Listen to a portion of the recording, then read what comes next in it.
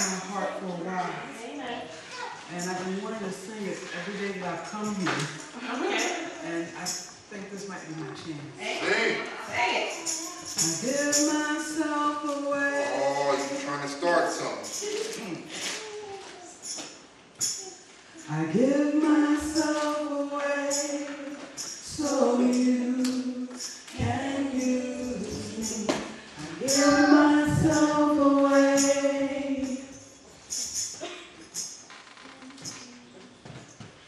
I give myself away so you can use me. Here I am. Here I stand. Lord, my life is in your hands. Lord, I'm longing to see your desires revealed in me. I give myself away.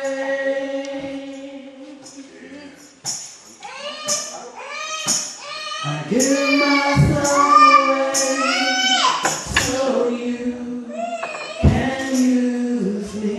I give myself away.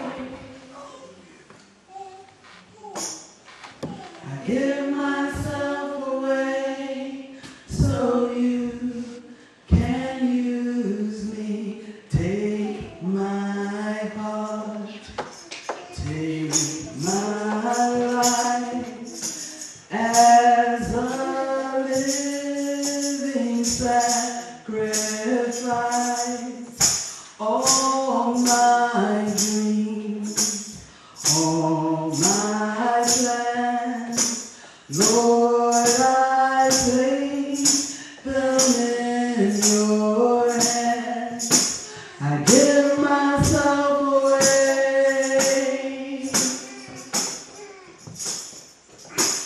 I give myself away so you can use me. I give myself away.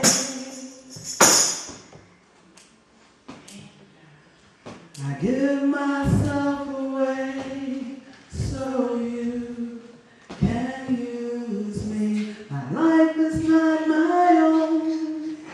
To you I belong. I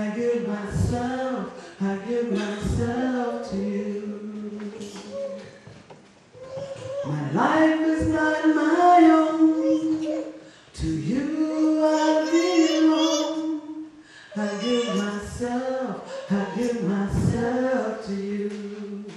I give myself away so you can use me. I give myself away. Hallelujah. Hallelujah. My topic is, who are you? And the answer to that question is, I am chosen.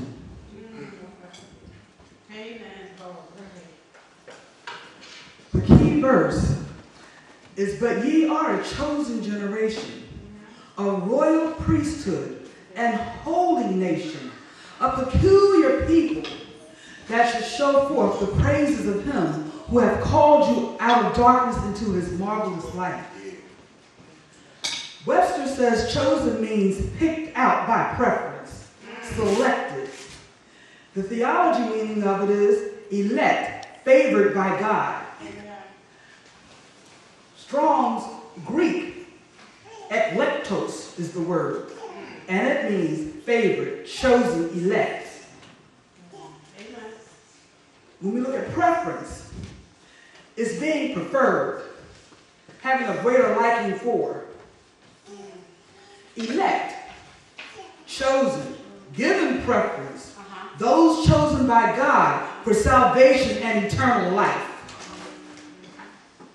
Strong said we're favored, chosen, elect.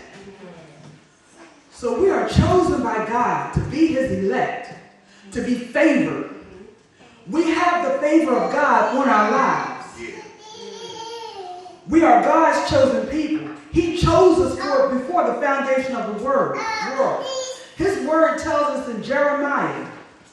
I have a number of verses here, but the one this one in Ephesians 1 and 4.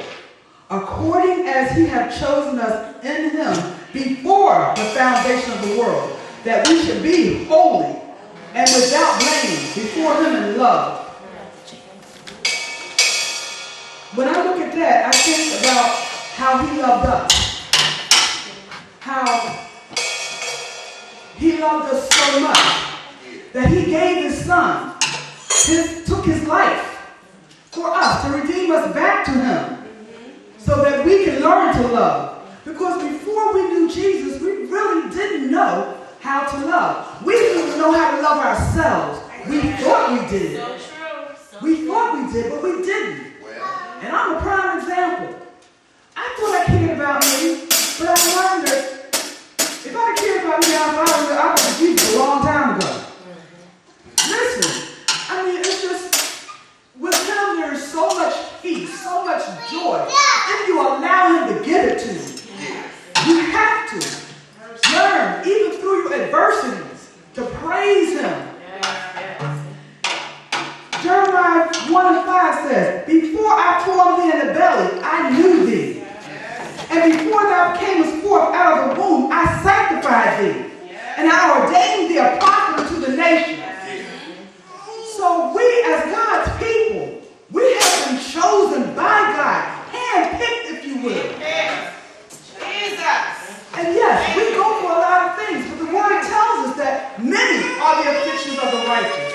But he shall deliver us out of them all. And if we can remember that while we're going through, we'll remember to say, thank you, God, for whatever it is we're going through. Thank you, God, because I know you're on my side. Romans 8:31 says, what shall we then say to these things? If God be for us, who can be against us? Yeah, that's right. He's going to be there regardless of whatever's going on. He says, nay, we are more than conquerors through him that loved us. That's right.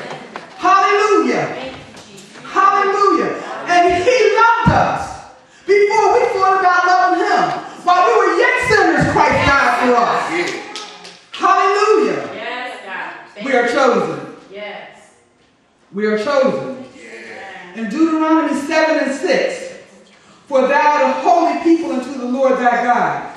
The Lord thy God hath chosen thee to be a special people unto himself, above all people that are upon the face of the earth. We are chosen.